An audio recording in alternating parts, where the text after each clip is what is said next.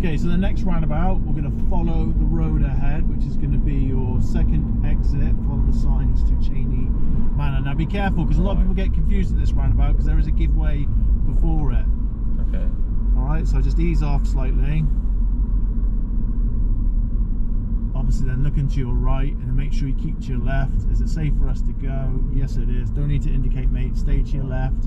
We're following the road ahead, second exit at this roundabout. So just slip at number 1. And then when you go ahead at this roundabout, you want to go into the middle lane. Okay. So looking to our right, so clutch back down, a little bit to your left.